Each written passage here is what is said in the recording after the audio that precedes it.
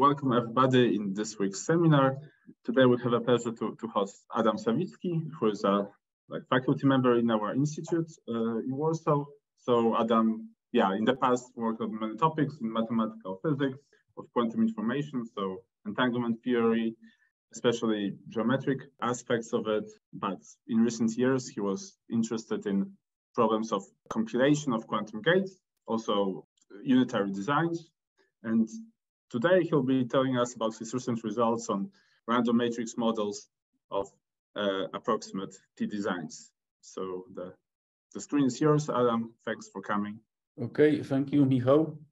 I hope everyone can hear me and also can see my cursor because it will be kind of important.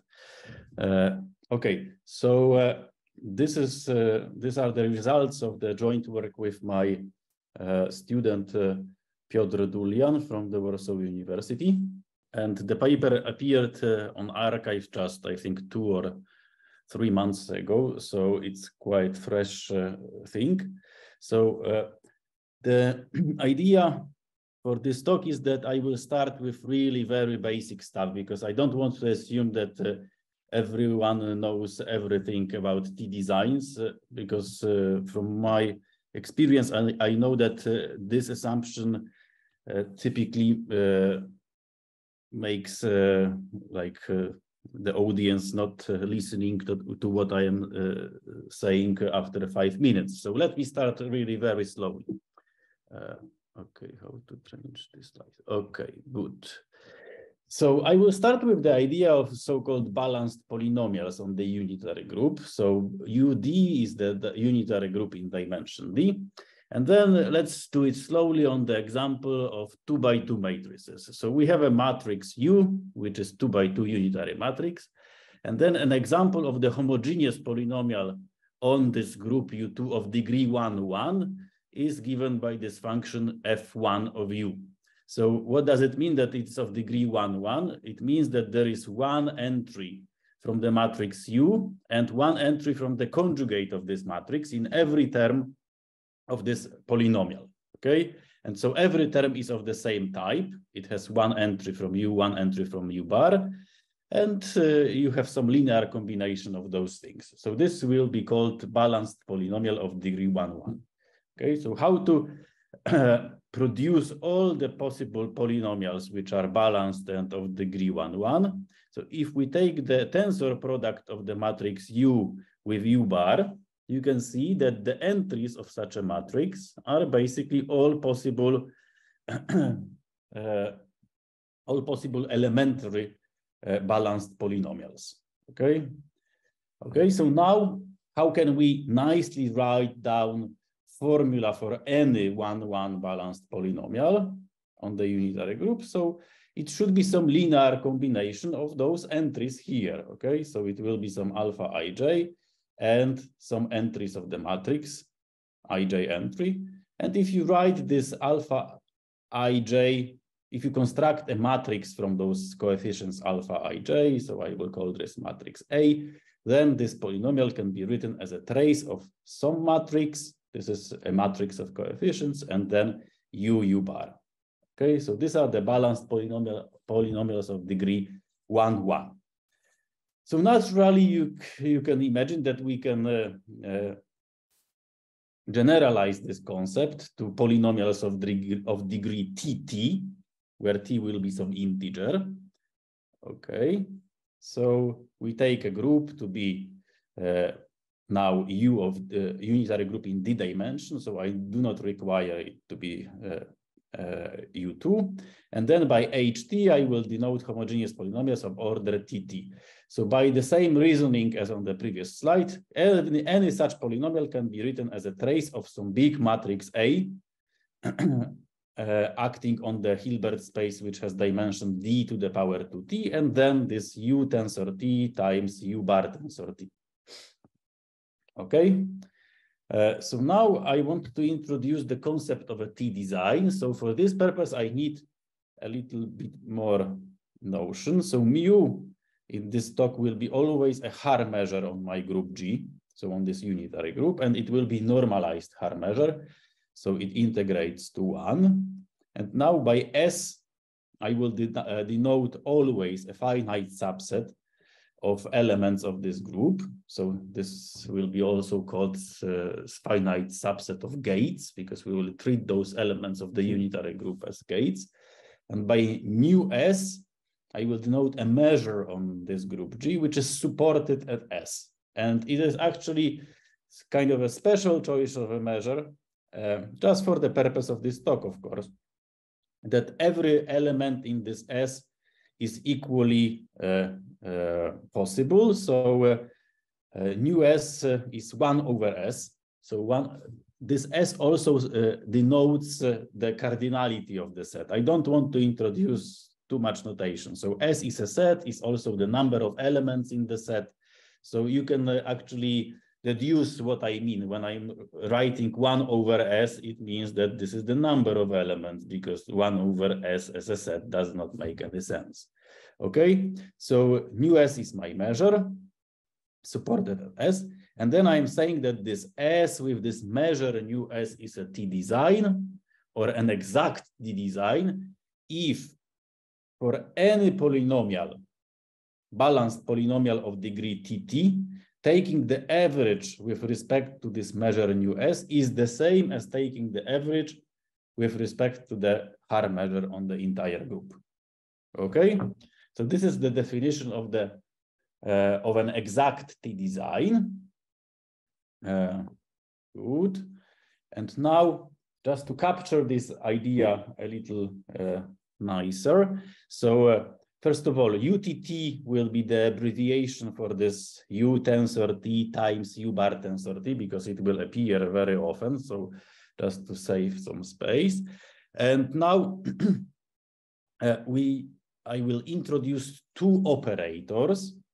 So the operator T mu ST, this one here, sorry, it's just a sum 1 over S UTT over the elements from my set S, which is supposed to form a T-design. And then there is an operator which is this UTT, but averaged over the Haar measure.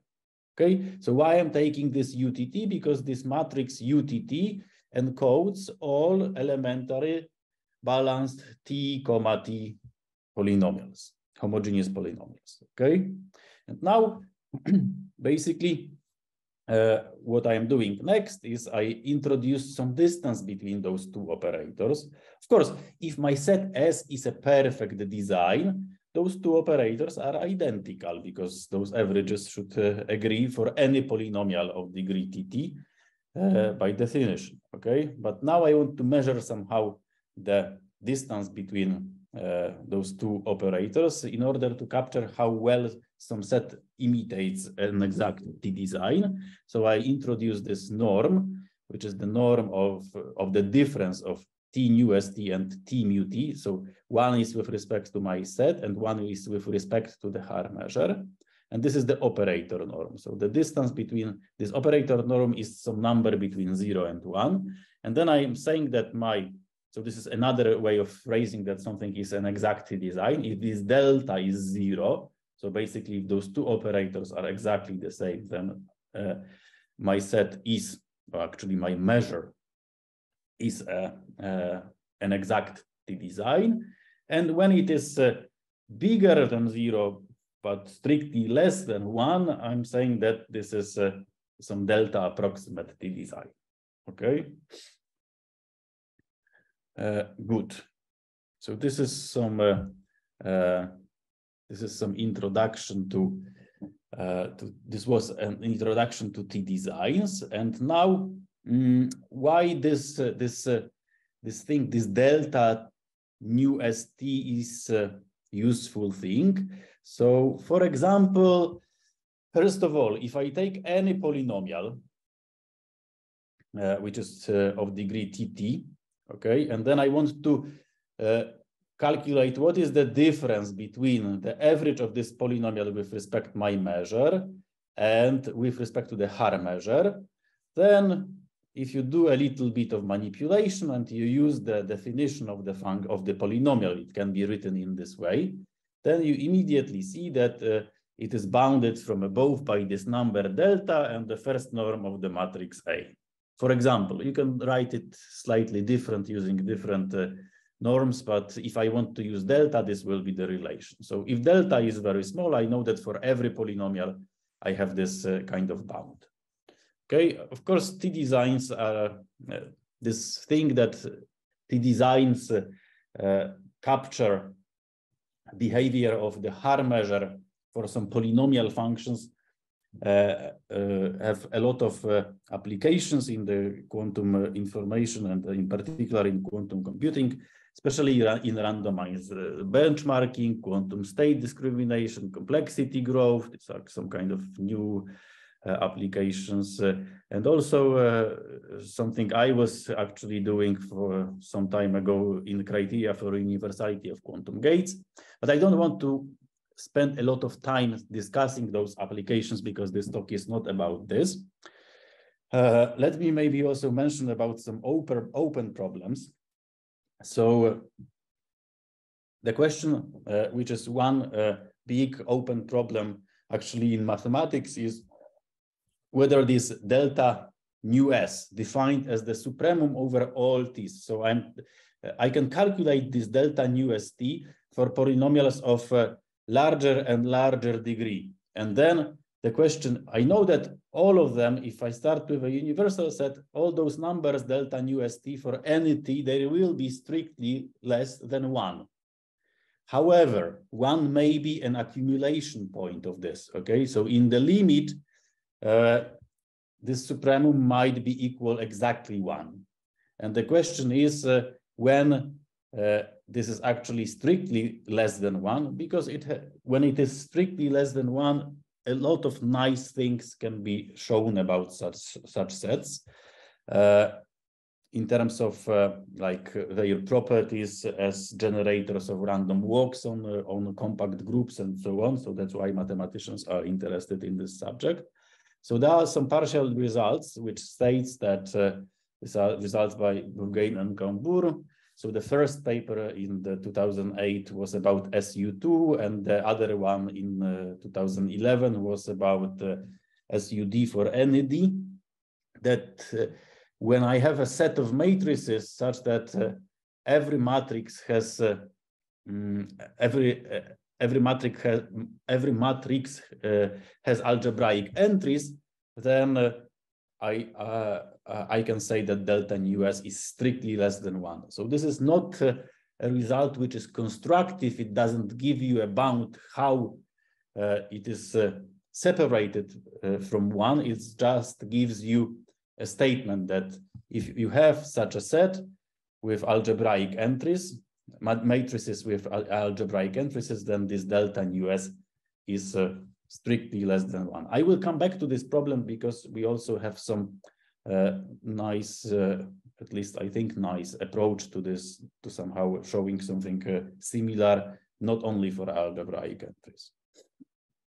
Okay, so but before I move on, I want to tell you a little bit about because we have these operators, yes, this operator t nu s t and the operator t mu t. So t mu t is actually boring operator because this is just a projection, but this one is an interesting object. And what we are asking is the spectral, we are asking about the operator norm of this operator basically. And this is more or less nothing else but the largest eigenvalue. So one can ask some questions about the spectrum of this operator, okay? And in particular about the spectral measure. Okay, so let me briefly remind you what is actually the spectral measure of a matrix. So if I have n by n Hermitian matrix, so then it has some spectrum. I can number it in the increasing order. And let's assume that all those eigenvalues can be put into some box, which is between minus L and L. And this L, this capital L, does not depend on n, okay? So I have a sequence of Hermitian matrices. The dimension is growing. However, the spectrum of every matrix is between L and minus L. Then for any interval AB, I define a spectral measure of this interval to be 1 over n, and then the number of eigenvalues which are in this interval. Okay, so this is a very natural definition of a spectral measure. And now the interesting object for any measure actually are the moments of this measure. So for any fixed n, I can define the mth moment of the spectral measure of Hn to be this kind of an integral. So in our case, this integral means nothing else but taking the eigenvalues to the power m and then summing them and dividing by 1 over n. So this is given by this formula. Okay. And then if there is, it might happen that there is a measure, I will denote it by sigma with the indexed h, which is supported between minus L and L, such that those moments when the dimension of my sequence is growing, when n goes to infinity for Hn, then the moments converges to some finite numbers. Okay, so if this is the case, then any average of any continuous function with respect to those with respect to measures sigma Hn will converge to the averages with respect to this measure sigma h, this limiting measure.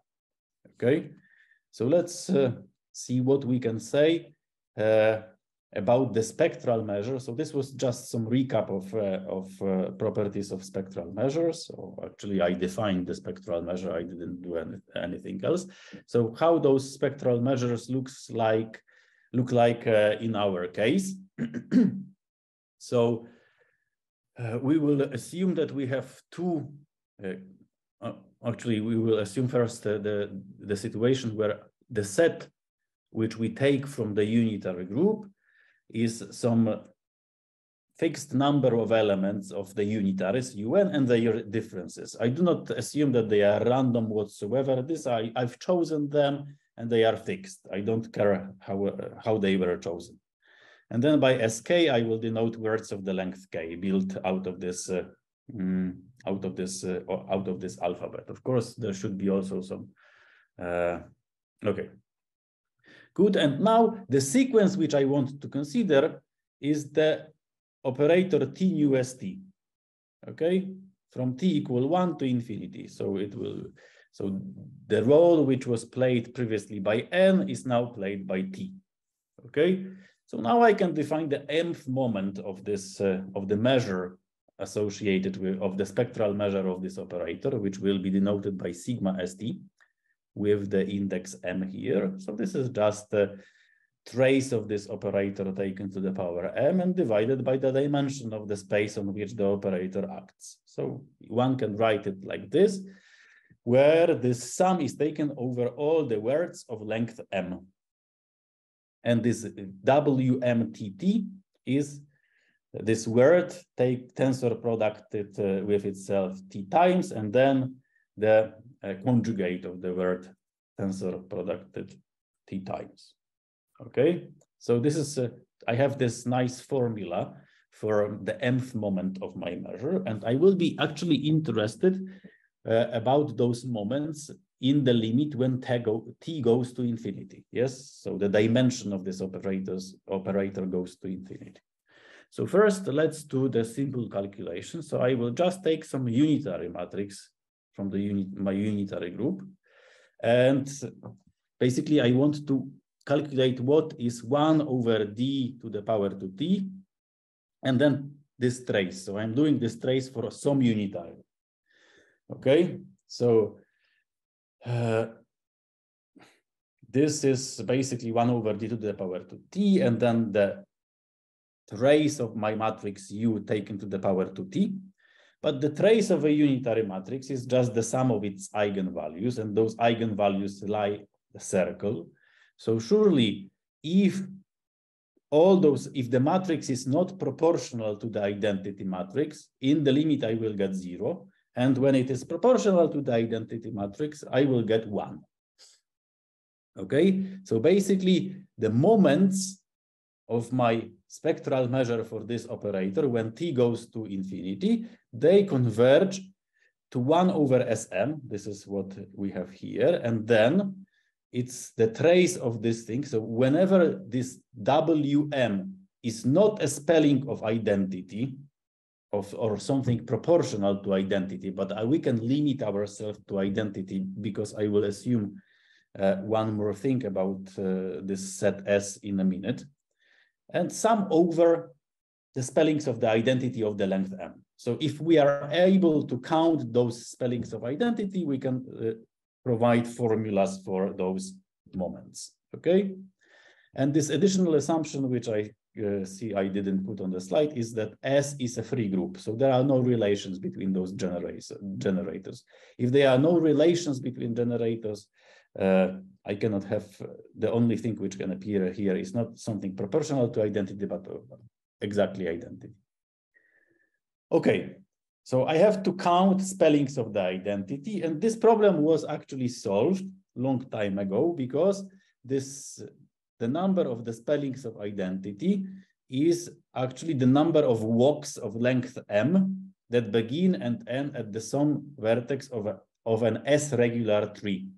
So here I draw a tree for a case when I have just 2 generators and their inverses.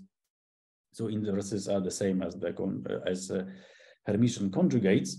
So basically, for example, if I have something like this, that I start with U1 and then I'm going back with U1 dagger, this is the spelling of the identity of length 2, yes?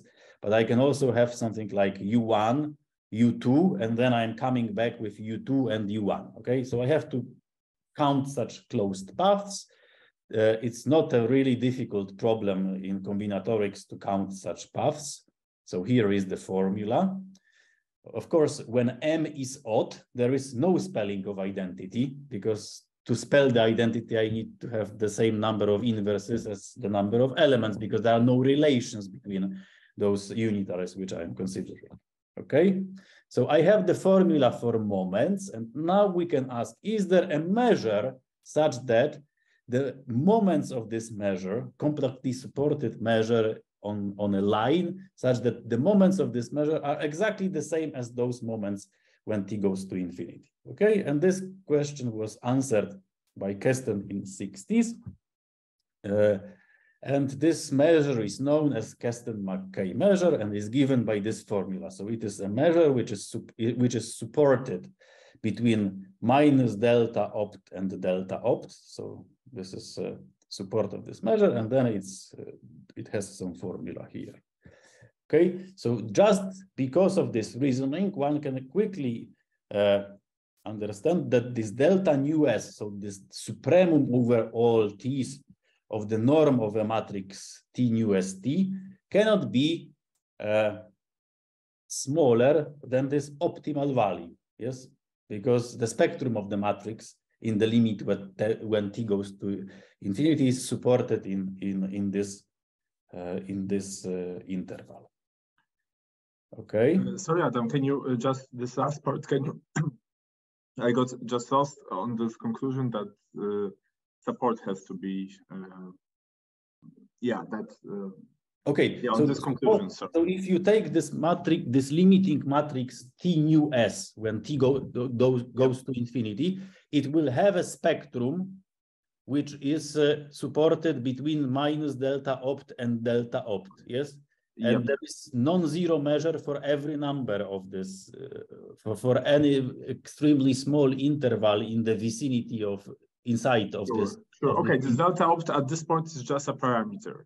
It's a parameter which is given by this formula. Yes. So basically, the norm of the matrix, this matrix T nu s when t goes to infinity must has to be in this. Yeah. At least this parameter.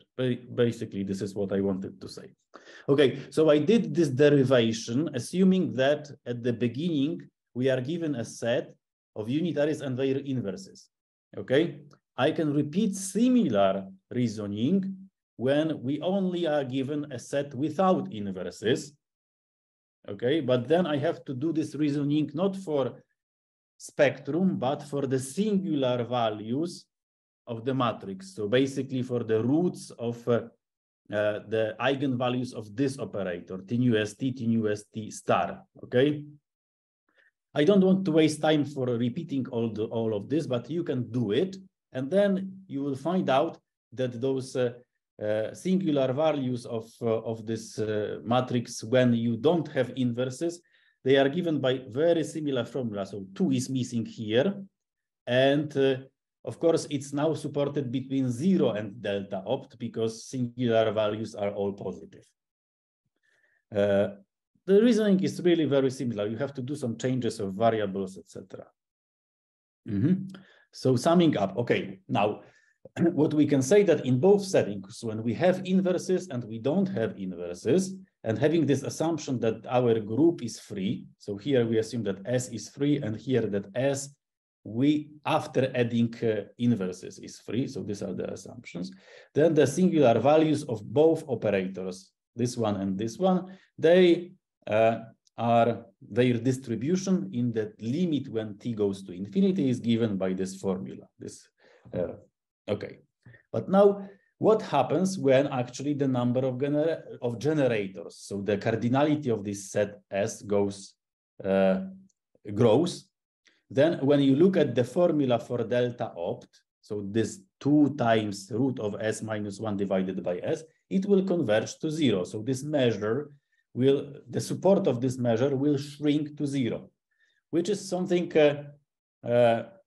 not really what we want to see, because if the support of this measure shrinks to 0, it will be very hard to study the limiting behavior of the largest eigenvalue.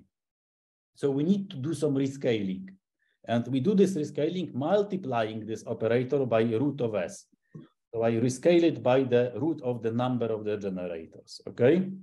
So if I change the variables here, okay, using this fact that I'm rescaling my operator, so y is now this new variable y, it corresponds to the square of the singular value. Sorry, not square of the singular value, but the root of S times the singular value. Then we can see that actually the support of the measure is no longer going to 0 when S goes to infinity. It's actually this measure when S goes to infinity, it converges to the quarter circle measure. So this is the measure of the singular values for some random matrix ensembles which are well studied. Okay, so this change of variables gives us this convergence.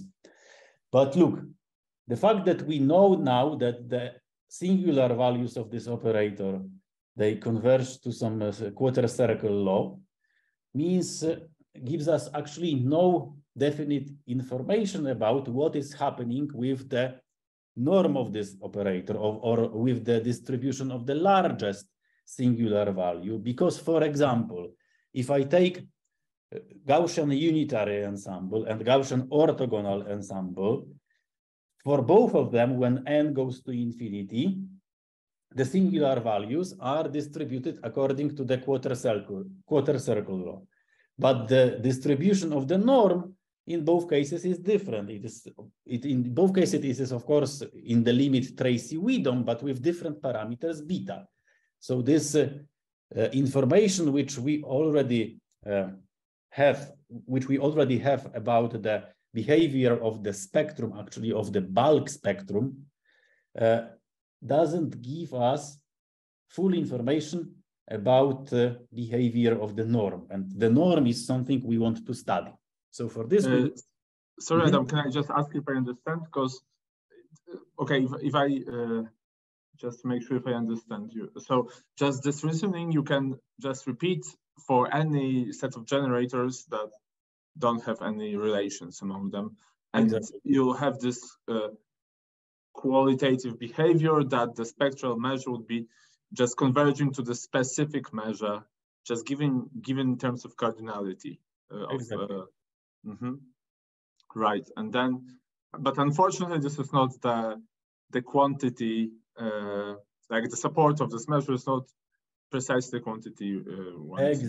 Exactly. Because so, for example, I know when we have GUE, for example, I guess this example will be familiar for you. Then the spectrum is between -2 and 2 in the limit, but there is non-zero probability that the norm of this matrix will actually be bigger than 2. It doesn't have to be 2 exactly. So maybe it's, if I remember well, it doesn't. Yeah, might maybe not remember. So like I remember it well, but it's like those are small fluctuations. Exactly. But so there are other models where there can be big fluctuations actually. So basically, I will be interested in those fluctuations in the remaining part of the talk. But no. Okay, good. Thanks. So now, to do something more, I need to introduce a little bit more stuff because I want to write down this operator in a block diagonal form. And for this purpose, I need some representation theory. So first of all, this map which maps U to UTT is a representation of the unitary group. One can check that this is actually homomorphism. So now we actually know quite a lot about the representations of the unitary group. They can be labeled by sequences of D. If we are in the dimension D, then these are the sequences of D non-increasing integers. I will denote them by lambda. And a little bit of notation. I know that it's maybe a lot of notation, but by pi lambda, I will denote the representation which corresponds to this sequence denoted by lambda, and then sigma of lambda will be the sum of those lambda elements, and sigma plus will be the subsequence of positive integers in lambda. So what is maybe not very kosher in my approach is that I do not insist that those lambdas are actually sequences of positive integers. They can be also, they just have to be non-increasing. That's so for example, if I have U3, I can have lambda, which is 3, 1, minus 1, okay? So then the sum is 3, lambda plus is the subsequence of positives, so 3, 1, and the sum of the positive things is 4. Okay, so now one can ask the question, what are the irreducible representations which appear in the decomposition of U tensor T, U bar tensor T? Okay, so in the decomposition of this representation. And using my notation, the answer is very simple. They will be labeled by those lambdas. So the sequences of non-increasing integers of the length D, such that the sum of elements in the sequence lambda is 0, and the sum of the positive elements is not bigger than T. Okay, so let's do some example. So if I, for example, take U3, and I want to have I want to label all the representations which appear in U tensor 2 times U bar tensor 2. So this will be the sequences such that, okay, the positive numbers, they cannot add up to something bigger than 2. So for example, I can have a sequence 2, 0, minus 2. So the sum of the elements is 0, and the sum of the positive elements is 2. I can have 2 minus 1 minus 1, then 1, 1 minus 2, okay? So look, they all add up to 0. The positive part is maximally 2. And now I can also have a situation when the positive elements which are positive in the sequence sum up to 1. So it will be 1, 0, minus 1. And the trivial representation, of course. Okay, I assumed here that lambda should be different than 0, so erase this trivial one. Okay, so, and now actually using this coding of representations, I can answer important questions, because we know that if we have irreducible representation, or actually any representation, it doesn't have to be irreducible, it has a type. It can be either real, complex, or quaternionic. And now looking at this lambda, I can immediately decide what is the type of the representation. So let's define the operation, which is lambda star. So I take this sequence and I put star, and it means read the lambda from the end to the beginning and put minuses, okay? So if lambda star is equal to lambda, then the representation is real. And if lambda star is not equal to lambda, the representation is complex. There will be no quaternionic representations appearing in this decomposition. This is also an important information, okay? And also for every complex representation, I will have a conjugate representation to it, which is just given. So the entries of those matrices are just complex conjugates of the entries of pi lambda. Okay, good. So we know how to label the representations appearing in the decomposition of U tensor T, U bar tensor T. And we also can say something about the types of those representations. So now for every representation, I can define the operator. So I start with my set S and this measure, which is associated with this set. And I have operators T nu S lambda. So this is basically the same thing which I was defining previously, but it's for the fixed representation lambda. And I can also have the same thing T mu lambda. So then it is the average of pi lambda over the entire group with respect to the Haar measure. This is basically 0 whenever lambda is non-trivial representation. And in this lambda T, I excluded the trivial representations. Okay. So now using these two definitions and this decomposition, I can write my operators T nu S T and T mu T as a direct sum of operators for irreducible representations appearing in the decomposition of UTT. So I'm doing it. And now when I subtract those two things, the trivial representations in both operators are the same, so they cancel. And what I am left with is that the norm of this difference is nothing else but the norm of the block diagonal matrix where blocks are labeled by lambdas, so by non-trivial representations appearing in the decomposition of UTT. And of course, for the block diagonal matrix, the norm is the supremum of over the norms of the blocks. So I get this nice formula, so that delta nu st is basically the supremum over lambdas of delta nu s lambda. Okay, good. Okay, so now what problem I want to consider in the remaining time? I still have 20 minutes, it's quite a lot. Okay, so we want to consider two types of sets. So I will have either S, which is just n elements taken from the unitary group in dimension D, but those unitaries are taken at random with respect to the Haar measure. So there is some particular ways of choosing them. And then the other set I will consider is the same, but I also add inverses. Okay, and the question we are asking is what we can say about the tail probability. So let's say I fix some delta and I want, of course, between 0 and 1. And I ask what is the probability that for such randomly chosen set, this delta is bigger than this delta. I want to bound the tail probability for this. Okay, and of course, using the union, I can use the union bound for this purpose. So, for example, I can write that this tail probability is bounded by the sum over lambdas which appear in the decomposition of my operator, and then the tail probabilities for the blocks which are labeled by lambda. Okay. So basically, this will be the object I will deal with next. Okay.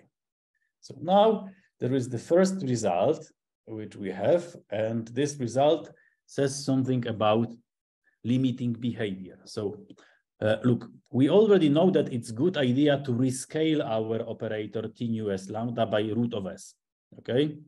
And then if we want to consider a T design course, we take the sum over lambdas which appear in the decomposition, okay?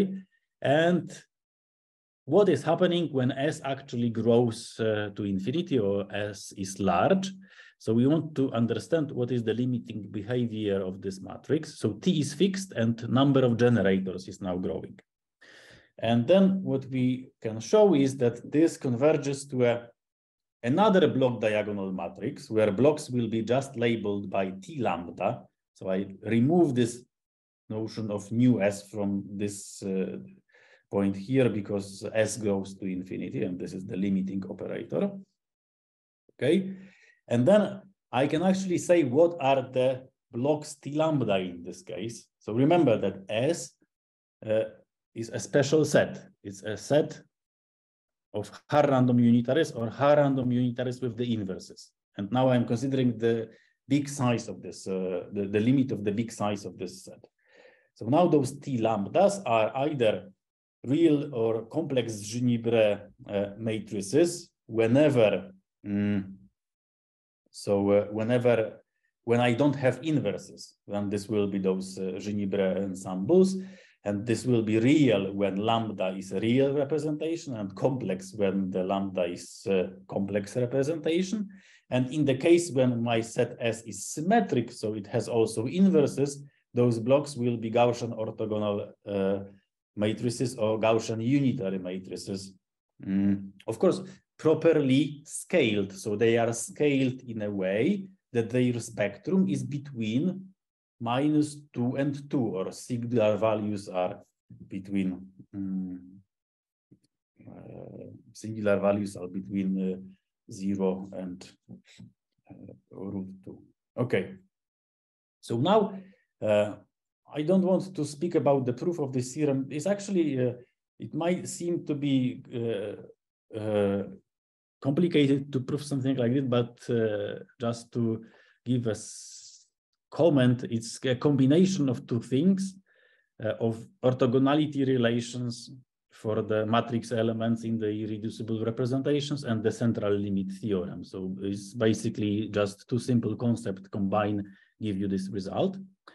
And then when I have this limiting object, I can forget about my starting operator for a moment, and I can study some properties of this limiting object, okay? So for example, I want to ask, I can ask the question about norm of those, norm of the fixed block which appears in this operator, or the norm of the whole block diagonal matrix, or what is happening when I'm considering larger and larger operators. So when T goes to infinity. So in the limit when S and T goes to infinity. Okay, so these are the questions we can try to answer. Because why we can try to answer them? Because they are now they now concern objects which are well studied. Those blocks T lambda, these are some standard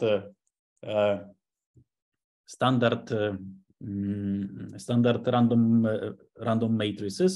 So then there is a lot of things known for them, and we can use them.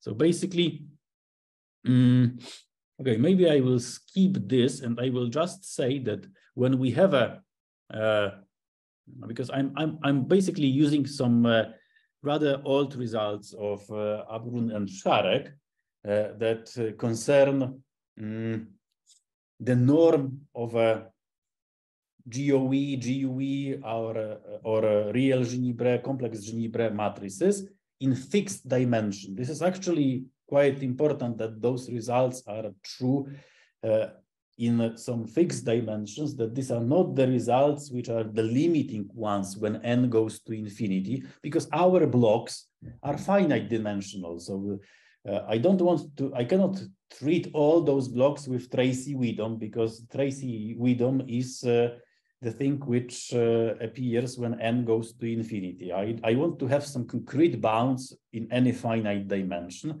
for those GOE, GUE matrices, and these bounds are given, can be derived by some nice reasoning given by Abrun and Szarek and they are actually exponential. So if I want to ask what is the probability that the norm is bigger than 2 by epsilon, then this scales, the tail of probability for this scales with the exponentially with the dimension of a matrix and with the epsilon square. There are some factors here which are actually not really very relevant. Okay. Okay, so now what is the probability that delta of t is bigger than 2 plus epsilon? So I will apply this how would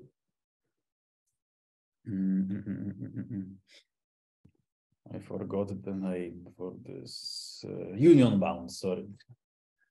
So I am applying the union bound because delta t is basically the supremum over deltas for fixed lambdas. So I am applying the union bound. So I am actually summing up those exponents given by these formulas, but instead of the n, I'm putting the dimension of the representation.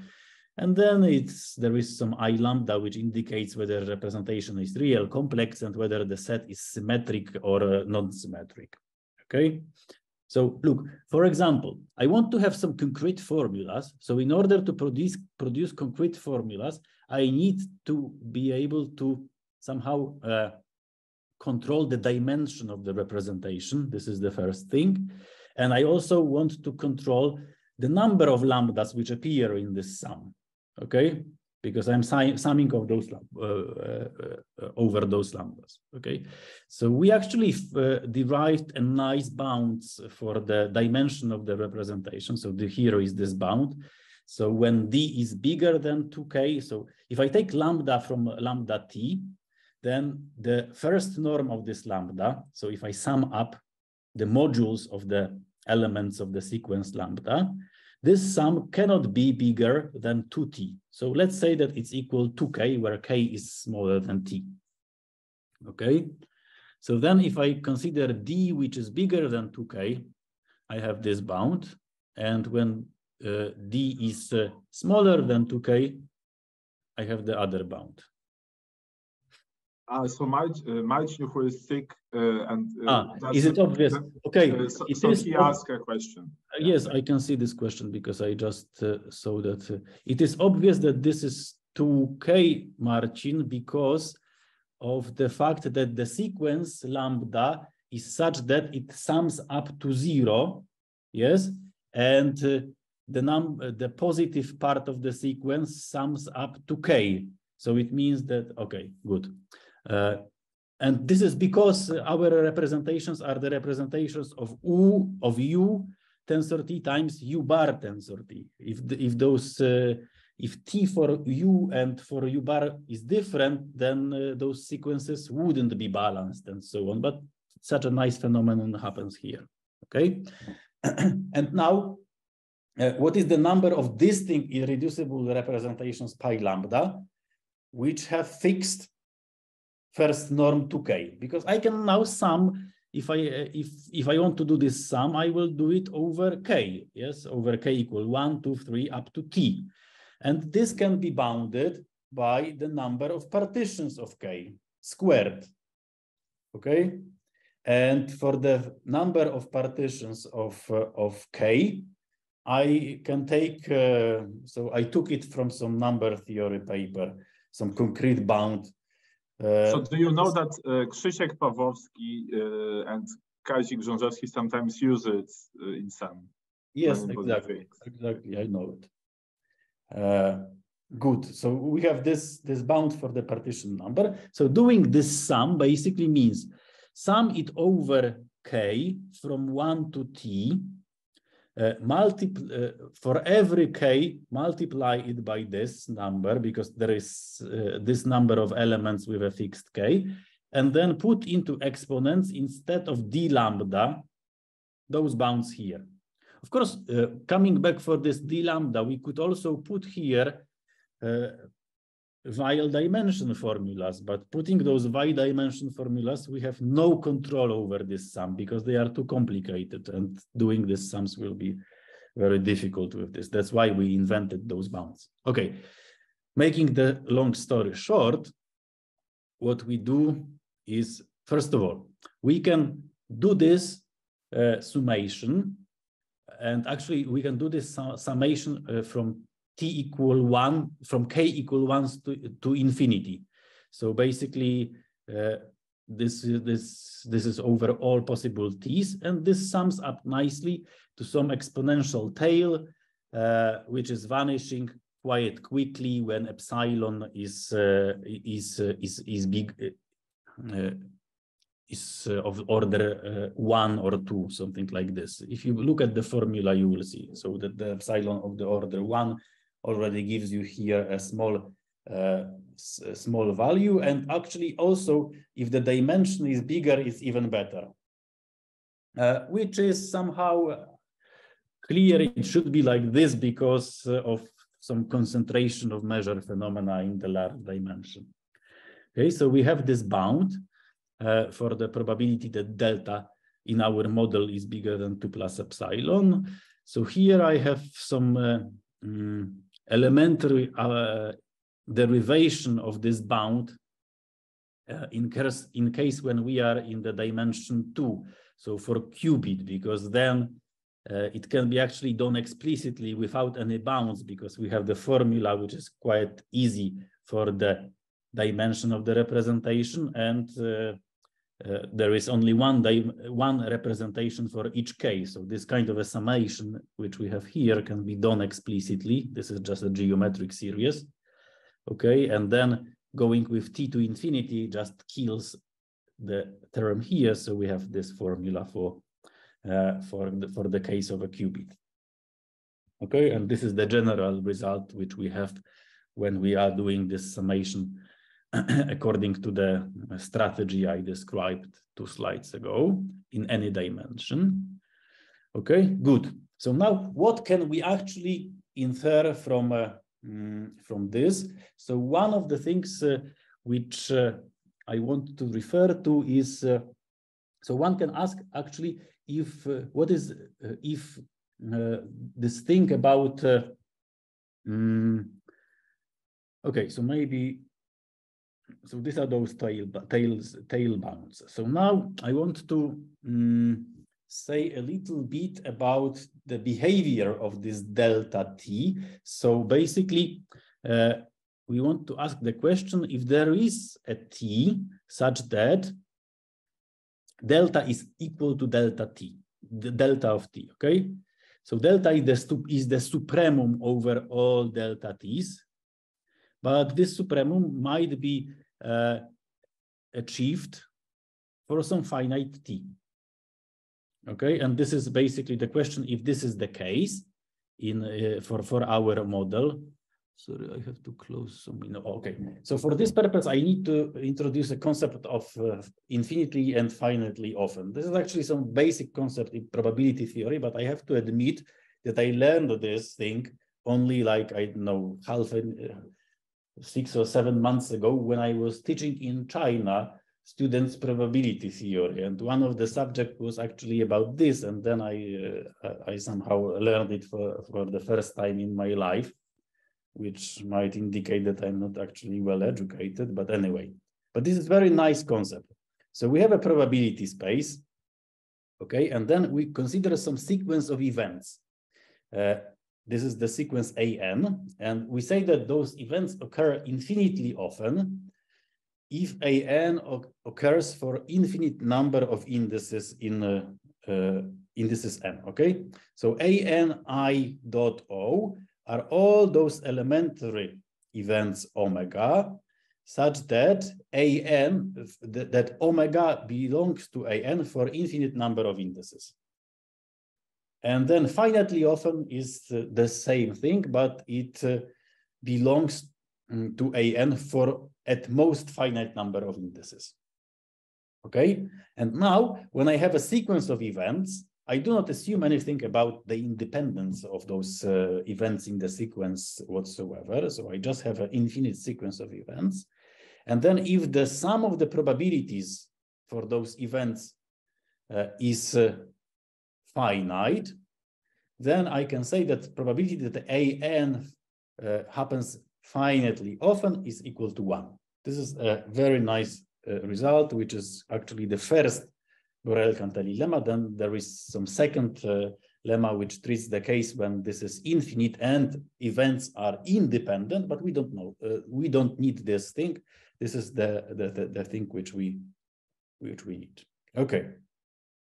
So now, look, I can take so I need a sequence of events. So now my sequence of events is A lambda, and this is the event that delta of lambda, so delta for some for my irreducible representation lambda is bigger than 2 plus epsilon.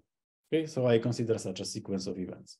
I know already that if I sum up those probabilities PA lambda, they will sum up to something which is finite. This is because of the calculation which I already did. This thing here is a bound exactly for this sum. Okay, so it is finite, which means that using this Borel-Cantelli lemma, I know that A lambda, probability that A lambda happens finitely often is exactly 1. Okay, so what does it mean? So it means that, so I did a picture. What does it mean? So if I choose my this infinite block matrix, if I choose a random instance of this matrix, it would mean that with the probability 1, the norm of this matrix is decided at some finite at some block lambda. Okay, so for some finite t, basically. Okay, so this is the result which I call theorem 3. So for both Haar random and symmetric Haar random setting, so this is just about whether those blocks are Gini-Bré or Gaussian or unitary.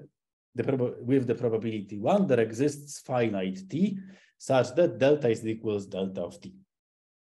Okay, so now let me check what is next. So now I finished the characterization of this model which we invented. Yes, so this block diagonal matrix with some Gaussian or Gini-Bré blocks, blah, blah, blah. We said something about tail probabilities for the norm of this model, and also for this thing about achieving delta for some finite t. And now we have the actually following conjecture, namely, because I have to go back and connect those results with the results for my Haar random or symmetric Haar random sets, which have finite number of elements. Okay, so so this connection is given by the following conjecture, that for any symmetric Haar random set in UD, okay, with at least 3 elements or 2 elements if we have inverses, we have that this tail probability of delta nu s lambda, okay, so this is the really thing which we are interested in, which is between 0 and 1. So the probability that it is bigger than 2 plus epsilon divided by root of s, I divided by the root of s because of the scaling I did previously. So I have to rescale it back. It's given by the same tail as, is bounded by the same tail as the tail for my model. Okay? This is even written here nicer, that probability that delta nu s lambda is bigger than 2 plus epsilon divided by root s is bounded by from above by the probability that the delta of lambda, so that this limiting object is bigger than 2 plus epsilon. Okay? I will give you really a lot of evidence that this conjecture is true, so don't worry that I invented it just to fix it, just to somehow use the previous results and claim that maybe it's true. We actually checked a lot of things numerically, and what is actually even nicer is that if we combine this conjecture with this theorem 3, which I discuss here about the finitely and infinitely often, we get a really very nice result, namely that for any symmetric random set. So now I can just take 3 elements or 2 elements with the inverses and consider the norm of the infinite matrix, which comes from this from small t going to infinity, so delta nu s. And then this delta nu s will be strictly less than 1. So there will be the spectral gap conjecture will be satisfied with the probability 1.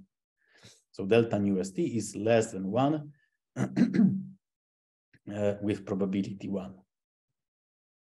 Okay, good. So now, just for the very end of this talk, 3 or 4 slides with the evidence that our conjecture is actually true. So first of all, the first slide. So let's take U4, okay, and let's take lambda 6. So t is equal 6, and we have 9 generators, okay? And we don't have inverses, I believe, in this case, or we have, I don't remember, but it doesn't matter, basically. So now, what is plotted here is the dimension of the representation, so d lambda. So we have quite a lot of representations in this lambda 6 set, okay? And then the orange thing corresponds to the model. Okay, so the limiting object, which I quite well discussed. And the blue thing is actually the true value of the norm of my operator delta. So this delta nu s lambda scaled by the root of s. Okay, so that I can compare those 2 objects. That's why I'm doing this rescaling. So the first, so you can see that this orange is always above the blue. And there is actually a good reason for this, because for any finite s, this expected value is going to this value, and this is going to this, and this is always, the first one is always smaller than the second one. There is some finite separation between them. And also you can see, as you can see, that there are some bars on those, so the crosses are expected values and the bars are the variances. So the variance in both model, yes, and in the model and in the actual operator, those variances are rapidly shrinking when we are going with the bigger, when the dimension of the representation is growing. Okay, so this shows you that there is. So if I want to ask now how those 2 things are related, those taste probabilities, I will, so from this picture suggests that what we conjecture is true. Okay, so the actual picture, how it looks like. So for example, so here we have the histogram of what? So we have now 2 times 8 generators. So we have 8 matrices and their inverses. That's why it's written 2 times 8. We are in the dimension 4. So we take the norm of our actual operator, it's blue, okay? And we plot the histogram of this norm here. And then orange is this, okay, I should not write this 2 divided by delta opt. It's just the, so actually forget about orange because it was for something different.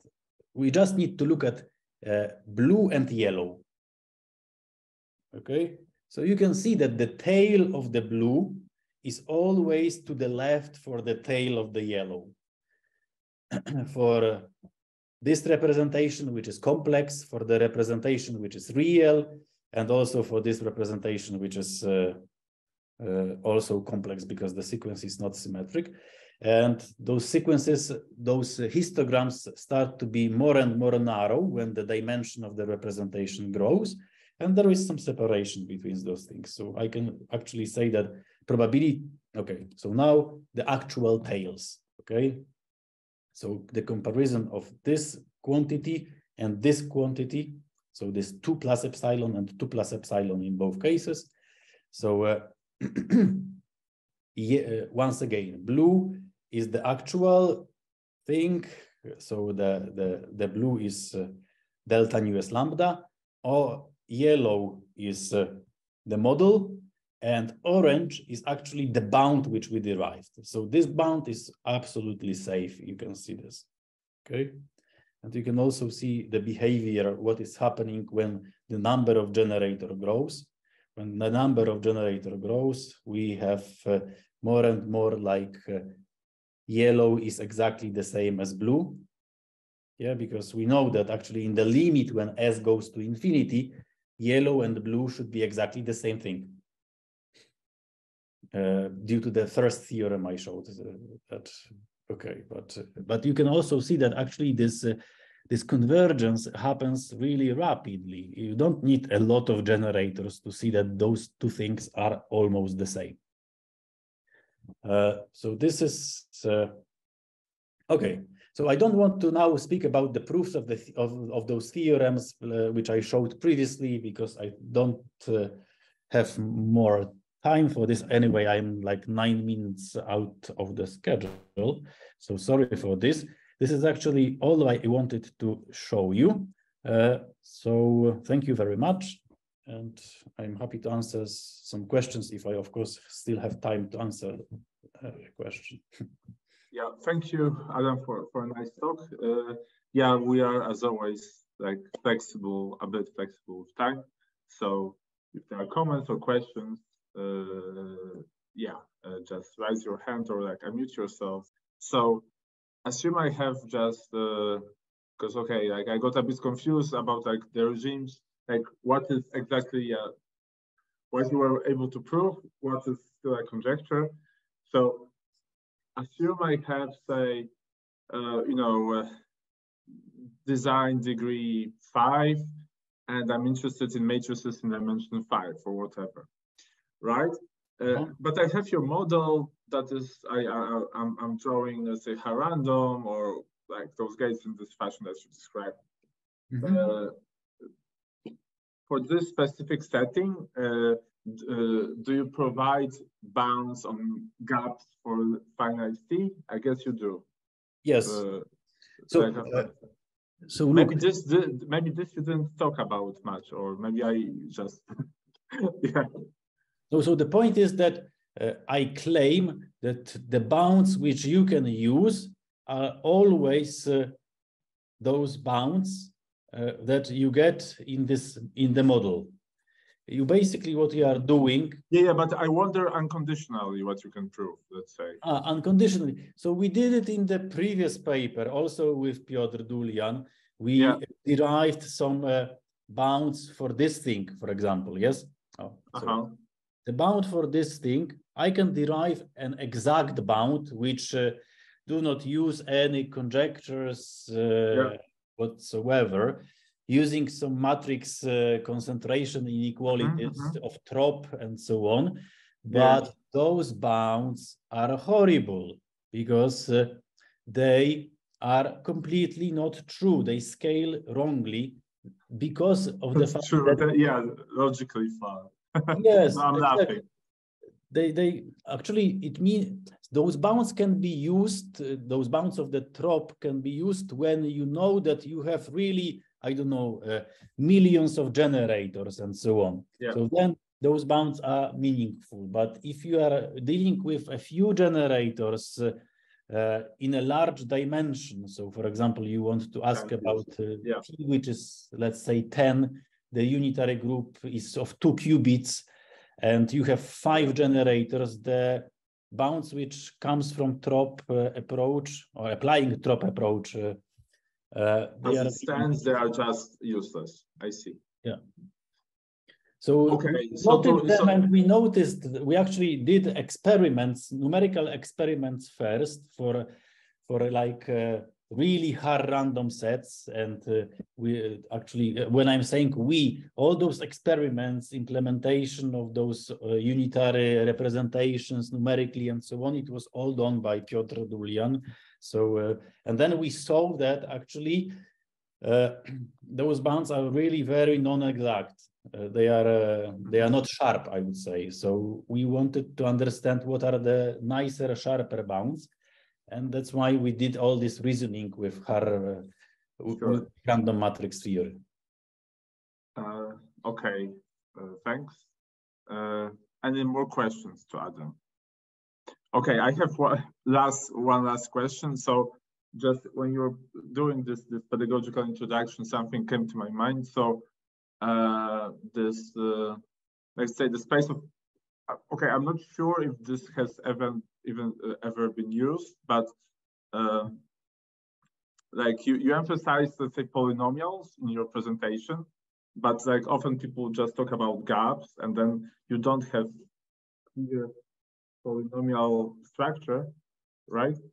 So my question is, can one sort of maybe, do you conceive possibility to use the polynomial structure of those functions, right? So intuitively, if I have polynomial of degree k1 and polynomial of degree k2, and I know that I average pretty well on each sort of term, then I should be able to average pretty well on the sort of for the product of them, right? Huh? And yeah, so okay, so using something like this. No, just high level question. Mm-hmm. Yeah, I understand what you mean. It would be nice to have such a, of course, if you take the products of these polynomials, you can put them into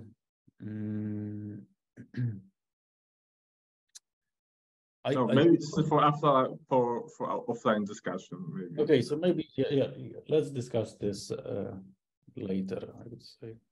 Okay, I see that Jarek wants to talk to his students, so I need to run.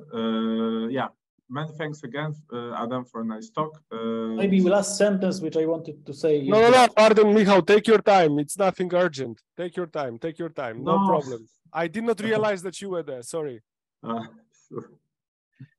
Okay, so one thing. This is the reference to the paper. So you can, if you are interested, you can read more details, or even come and speak with me about the details at any time. And the other thing is that this conjecture which we have here, it's actually, I really don't mind if you prove it.